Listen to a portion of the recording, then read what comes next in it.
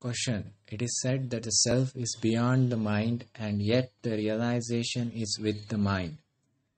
Mind cannot think it, it cannot be thought of by the mind, and mind alone can realize it. How are these contradictions to be reconciled? Answer. Atman is realized with the Mrita Manas, dead mind, that is, mind devoid of thoughts and turned inward. Then the mind sees its own source and becomes that the self. It is not as subject perceiving an object. When the room is dark, a lamp is necessary to illumine the eyes to cognize objects.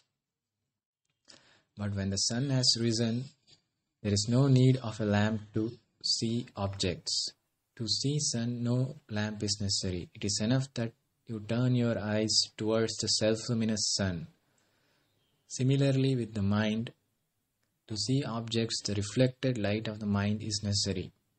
To see the heart, it is enough that mind is turned towards it. Then mind loses itself and heart shines forth. The essence of mind is only awareness or consciousness. When the ego, however, dominates it, it functions as the reasoning, thinking, or sensing faculty. The cosmic mind, being not limited by the ego, has nothing separate from itself and is therefore only aware. This is what the Bible means by I am that I am. When the mind perishes in the supreme consciousness of one's own self, know that all the various powers, beginning with the power of liking and including the power of doing and power of knowing, will entirely disappear, being found to be an unreal imagination appearing in one's own form of consciousness.